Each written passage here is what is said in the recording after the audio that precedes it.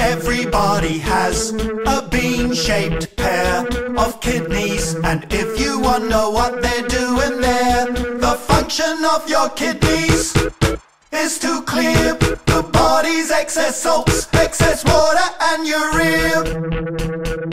Outside is the cortex with the medulla within, and there is the pelvis draining off the urine. The function of your kidneys is to clear the body's excess salts, excess water and urea. If you want to understand what is going on, you have to look at the parts of kidneys called nephrons.